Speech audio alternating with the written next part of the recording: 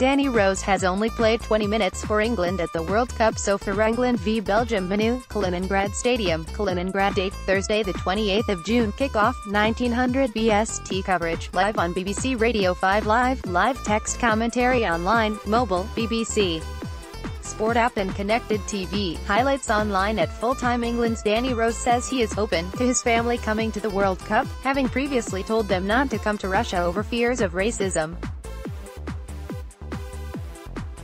The 27-year-old had said he did not want to worry about his family's safety because of racism and anything else that may happen. The fullback is yet to start a game, with Ashley Young preferred instead. "If I manage to get in the team at some point I may change my mind," Rose said on Tuesday.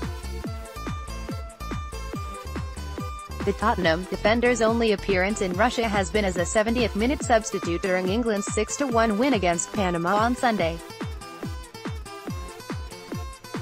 England, who are already through to the last 16, face Belgium on Thursday, 1900 British Summer Time, to decide who will top Group G. Rose added, "We just have to win on Thursday, that is the main thing. After that I will assess where I am at.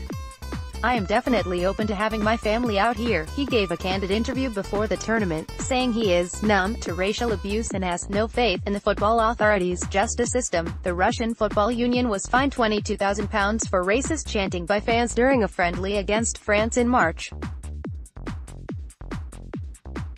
But there have been no instances of racism at matches at the World Cup so far.